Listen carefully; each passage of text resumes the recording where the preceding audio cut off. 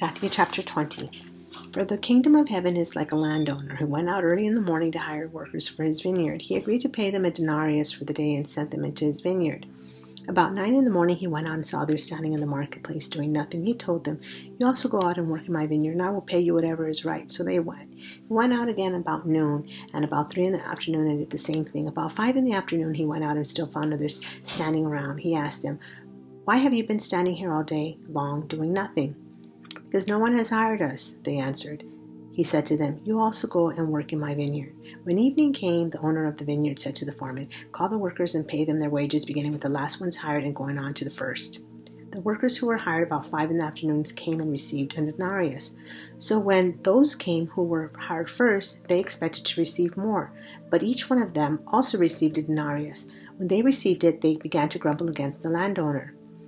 "These who were hired last worked only 1 hour," they said, "and you have made them equal to us who have borne the burden of the work and the heat of the day." But he answered one of them, "I am not being unfair to you, friend. Didn't you agree to work for a denarius? Take your pay and go. I want to give the one who was hired last the same as I gave you. Don't I have the right to do what I want with my own money? Or are you envious because I am generous?" So the last will be first, and the first will be last. Now Jesus was going up to Jerusalem. On the way he took the 12 aside and said to them, "We are going up to Jerusalem, and the Son of Man will be delivered over to the chief priests and the teachers of the law. They will condemn him to death, and will hand him over to the Gentiles to be mocked and flogged and crucified. On the 3rd day he will be raised to life."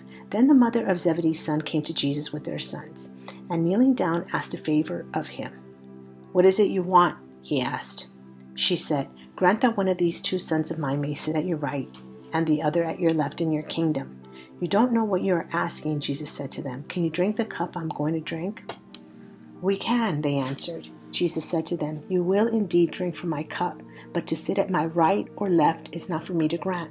These places belong to those for whom they have been prepared by my Father." When the 10 heard about this, they were indignant with the 2 brothers. Jesus called them together and said, "You know that the rulers of the Gentiles lord it over them, and their high officials exercise authorities over them. Not so with you. Instead, whoever wants to become great among you must be your servant, and whoever wants to be first must be your slave, just as the Son of Man did not come to be served, but to serve, and to give his life as a ransom for many." As Jesus and his disciples were leaving Jericho, a large crowd followed him. 2 blind men were sitting by the roadside, and when they heard that Jesus was going by, they shouted, "Lord, Son of David, have mercy on us." The crowd rebuked them and told them to be quiet, but they shouted all the louder, "Lord, Son of David, have mercy on us." Jesus stopped and called them.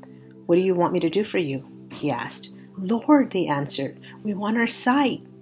Jesus had compassion on them and touched their eyes. Immediately they received their sight and followed him. And this is the end of Matthew chapter 20.